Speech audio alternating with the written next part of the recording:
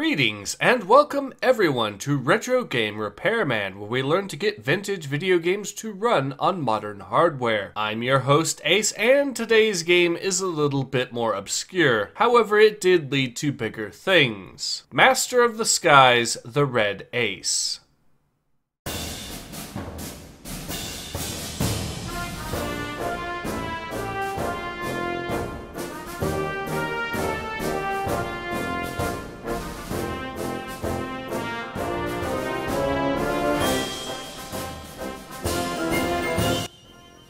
First released all the way back in 2000, exclusively for the PC, and sometimes also known as Hunt for the Red Baron or simply Red Ace, Master of the Skies, the Red Ace is an absolutely solid, if simplistic, indie arcade air combat game set during World War I, and is perhaps best known for being the game that led directly to Red Ace Squadron. And although this particular game is largely overlooked today, it is still a blast to play, which is why it is so unfortunate that it does not run on modern hardware out of the box. But of course, we are here to fix that.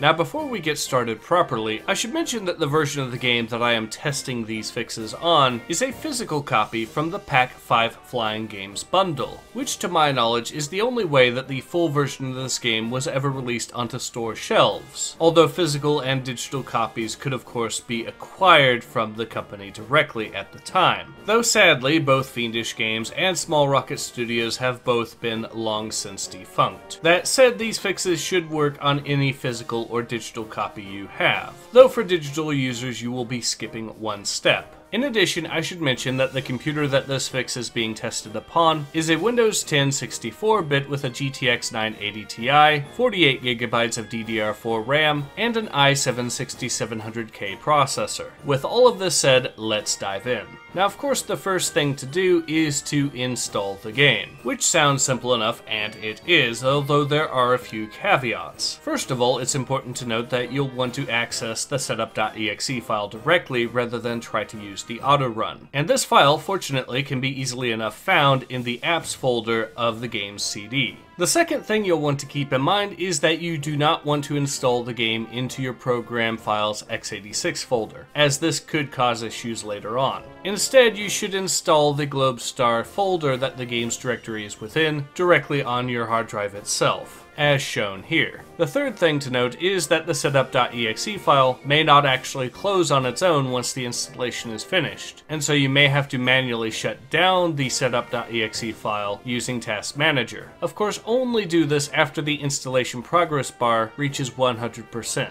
With all of this said, let's now move on to the next step, which is to download and extract the latest version of DG Voodoo 2. Once this is done, go into the DG Voodoo 2 folder, then into the MS folder, and then the x86 folder, and copy the files shown here, and paste them into the game's directory, after which you'll want to open up DG Voodoo 2 and configure as shown here. It's worth noting in particular that the VRAM should never be set above 512 megabytes, as this game simply hates having too much RAM and will not play with more. So the game should now run. However, if you own a physical copy like me, then you'll notice that the music doesn't loop properly. Well, that brings me quite cleanly to the next step, which is exclusive for CD users, as digital copies will not have this problem. What you'll want to do is simply download and extract the special fix that I have made for CD copies of this game. Once again, do not use this fix if you have a digital copy. Congratulations, if you have done everything correctly, then your copy of Master of the Skies, the Red Ace should be playable and in a modern resolution to boot. That said, there are some things I should mention. First of all, changing the video settings in the game itself will cause a CTD, so you'll want to use DG Voodoo 2 to change your resolution.